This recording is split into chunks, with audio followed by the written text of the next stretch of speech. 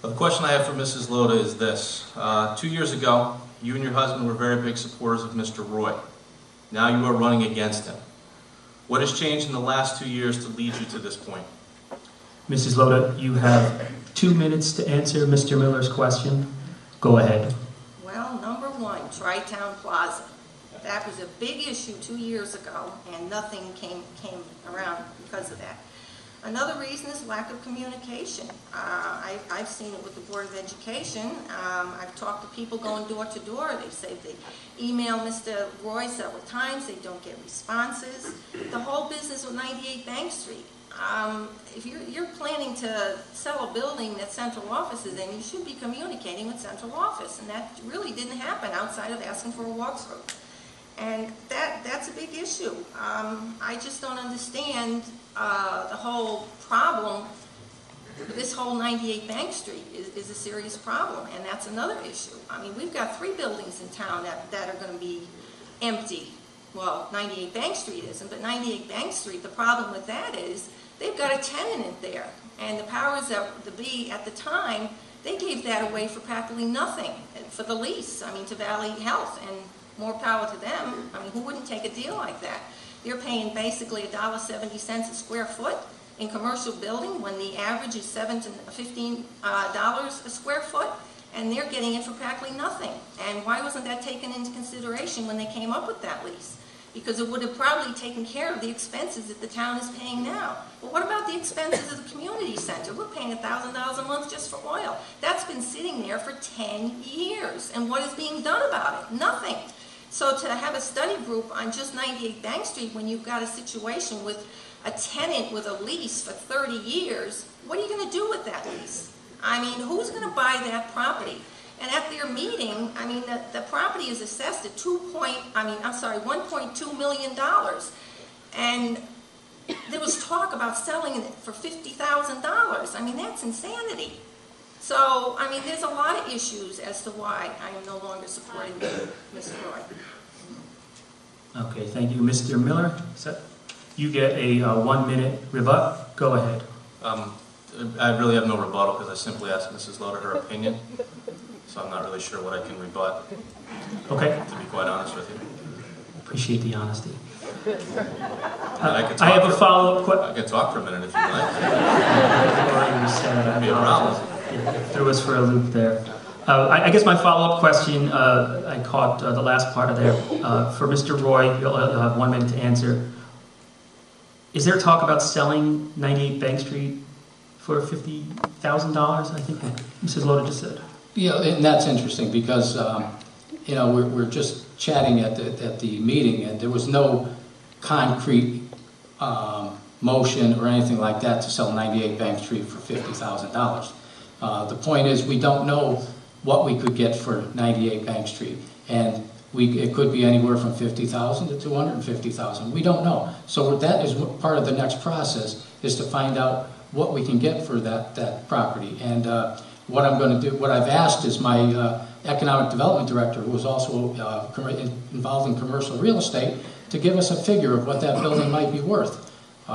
So I think that's what the next step needs to be, so that we can know what we can get for 98 Bank Street. $50,000 was just thrown at us as kind of, you know, we don't know what we're going to be getting. Okay. Thank you. Mr. Miller, your second question should be directed at Mr. Roy.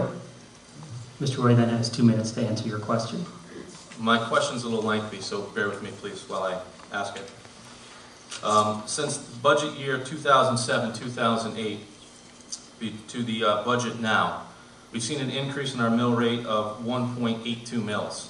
During that time, we've had a drop of about 1.3 million in state funding, and at the same time, we've had an increase in town expenses of 1.8 million for a budgetary gap of 3.157 million. The question I have for Mr. Roy, and again, I'm going to refer back to a comment that he made to the Valley Gazette on October 19, 2009, when he stated that selectmen need to work with town departments in sticking to 3- and 5-year budget plans because of uncertain economic times. I think the numbers that I just read would agree with Mr. Roy's statement. The question I have to him as a member serving on that Board of Selectmen with 10 days to go until the election. At what point do you plan to present us these plans and explain to us what your goal is to keep our budget in line?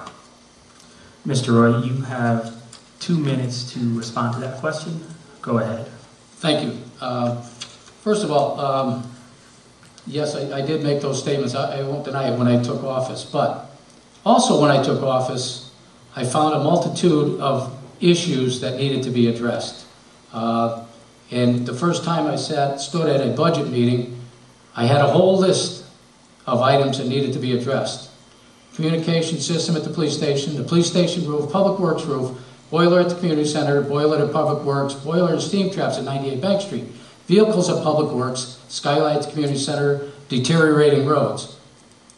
Unfortunately, some of those issues had to be addressed before we could come up with a 3 or 5 year plan, because they were at the point where we needed to take care of these issues immediately.